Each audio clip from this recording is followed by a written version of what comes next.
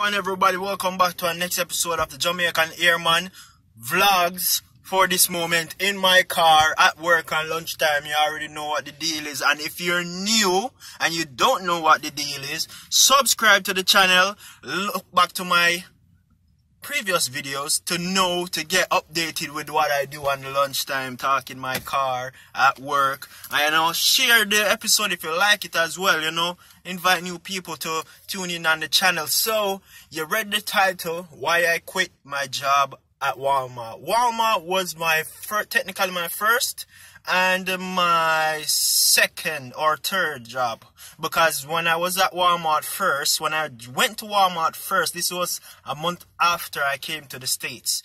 I went to Walmart first and I got employed there, but they were waiting on my green card, right?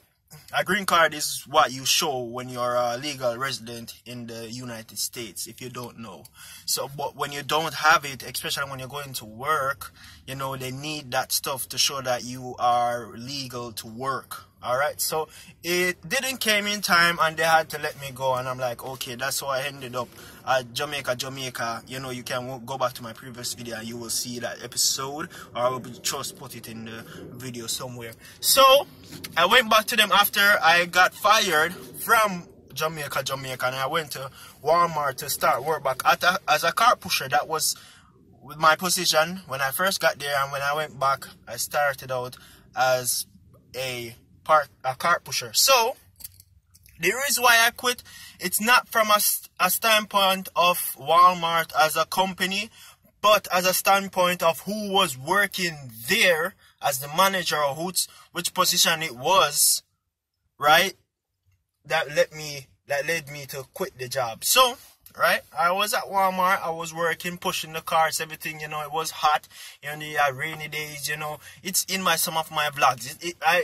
Go back to my previous videos. My previous videos, I started my channel when I was at Walmart working, and you will see, I show the process of me pushing carts. I even talk about, a day of pushing carts at Walmart. So, from a standpoint there, I didn't come off as an ungrateful worker. As a matter of fact, I appreciate the fact that I could even have a job, right? So I'm like, okay then, I was doing my thing, months, a couple months passed by, and I'm the type of person who I start out humbly, but I will not be comfortable with what I have. I would want to look to advance further, right? I don't want to be there like friggin' 3 years after and still being a car pusher. Who would want that? If you want it, that's you, that's not me. Alright, so a position opened up, right, in the pharmacy cashier. That was the position that opened up, and the managers at Walmart put up a big sign at the door like, hey, we're looking for a pharmacy cashier. And be mindful, they put up this sign for all of the workers inside to see, not really anyone outside to say, hey, we have this open. They probably have it, but not like, that sign what they put up, it was just for workers as us to know that, hey, this is a chance for you guys to, move up.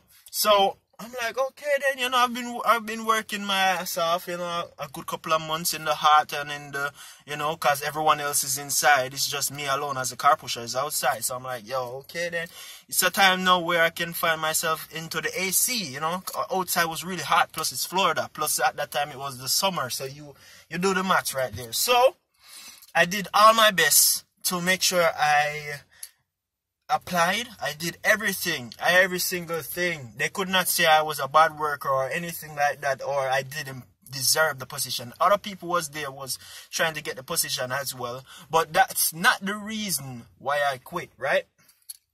So moving along, every single day I ask, or if not on that day, it would be the other day, I ask upper management if they had come to an agreement as to who is going to get the position, right? Because I let them know from the get-go, like, I need to come out of the sun and get into the cashier.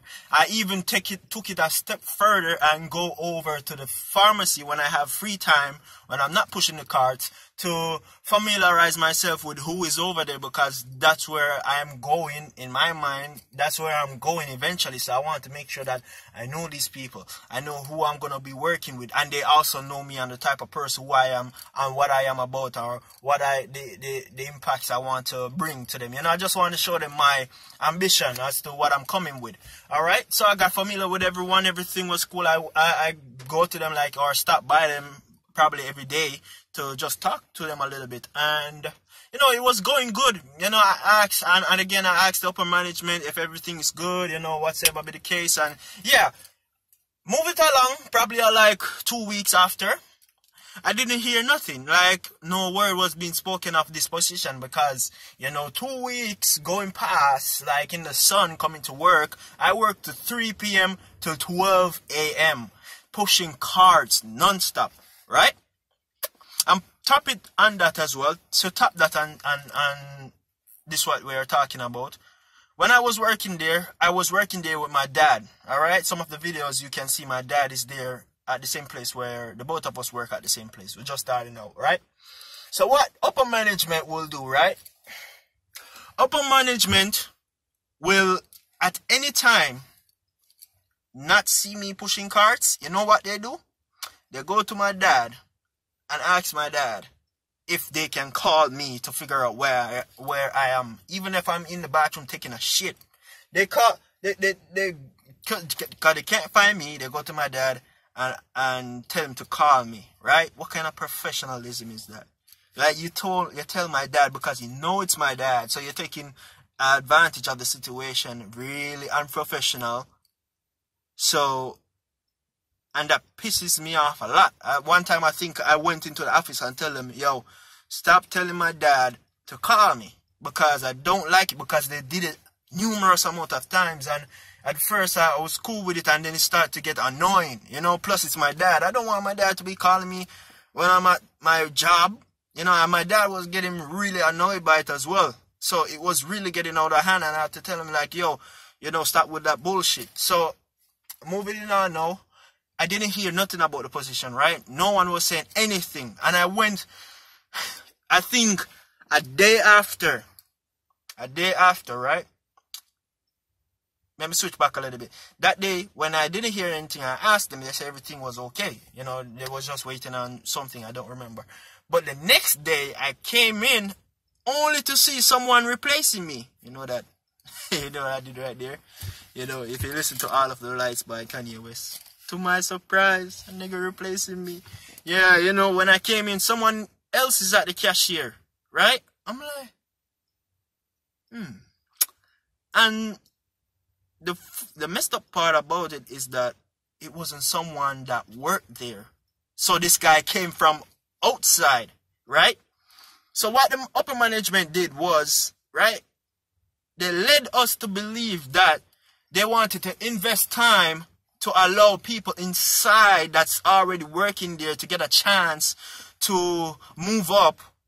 But what they did was get someone else outside of that branch that we were working outside, when there are so many workers that was looking forward to it, and they didn't even tell us that they did it. Like, they didn't even tell us, like, nothing. They didn't tell us anything.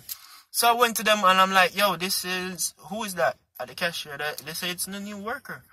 I'm like, so is there another one? Like, you guys are given another position? Like, you know?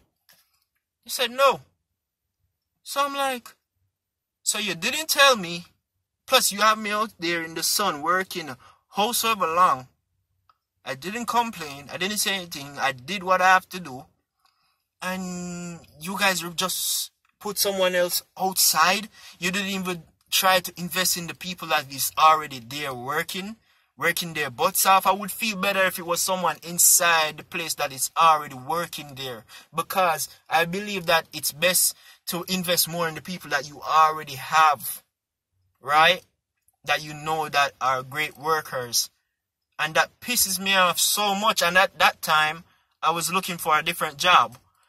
And it so happens that that job came through already. I was just waiting to see what they were going to say. And when I hear that, I'm like, yo, it's done. Done.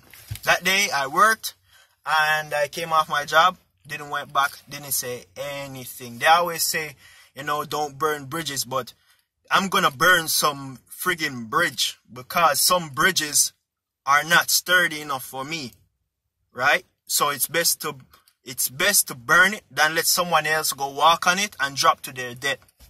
Alright? So I quit that job, never went back. Fuck it. You know, fuck them people at Walmart. I even went back and some of them were even fired. I'm like, yeah, fuck yeah, because some of them people, you know, they were fucking up. So, yeah. So that's the story behind why I quit my job at Walmart. Again, it wasn't Walmart as a company thing. It was just the people working there as upper management. And I believe that's the problem with a lot of jobs is the upper management, not really the company. Right? So, thank you guys for watching our next episode. I will do our next episode, which is my third job at T-Mobile and why I quit that job as well. Yeah, I'm probably, yeah, you'd probably think of me as a person that doesn't stay in these jobs. Yeah, it's for a reason. Trust me. Right? So, guys, thank you very much. Remember to like, share, and subscribe to the Jamaican Airman. Many thanks. Have a great weekend. Have a great week as well. Respect.